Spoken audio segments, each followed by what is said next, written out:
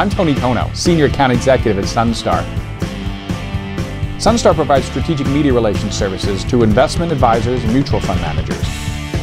My clients manage billions of dollars in mutual funds, separate accounts, and ETFs.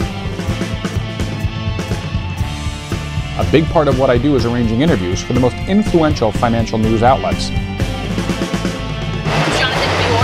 Vice President and Portfolio Manager with Paradigm. Cable, broadcast, and the biggest names in financial print and online media.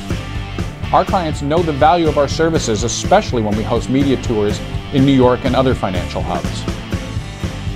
Today, we're in New York City with Sean Price, manager of the Touchstone Large Cap Growth Fund. Now, the first stop of the day is the Dow Jones building and a chat with MarketWatch columnist Sam Mahmoodi. The markets already took such a big shock. These same investors, they've made some quick. I'm sure that they see it as one side. Is there a story there or not? But I'm seeing it from the other side. And the recognition is hard to put a figure on. I mean, you're being entrusted with people's money, and it makes people more comfortable. They recognize you. It gives us business and helps give our clients some comfort that we are a player in the financial industry.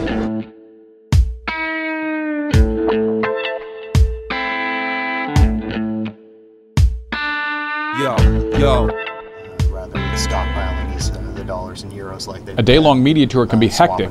We have 4 reporters to meet, and they're all over the city.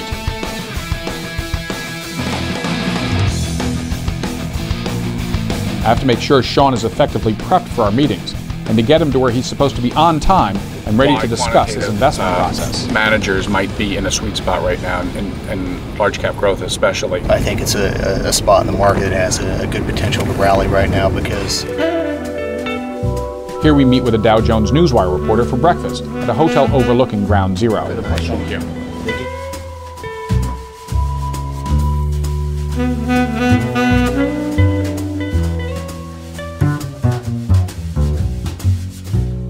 Next stop, Times Square. We're going to Reuters to talk to the stocks editor there and some of his team members.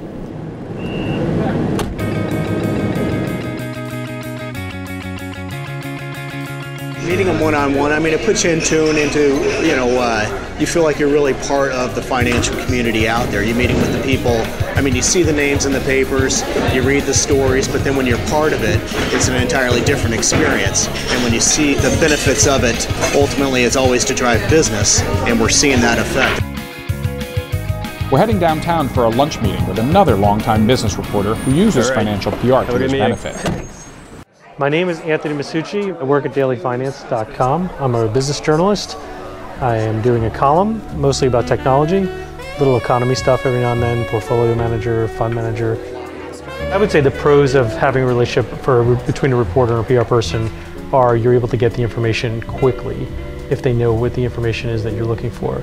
And the upside to that, and the best way to pitch a reporter, is to have the information short, sweet, to the point.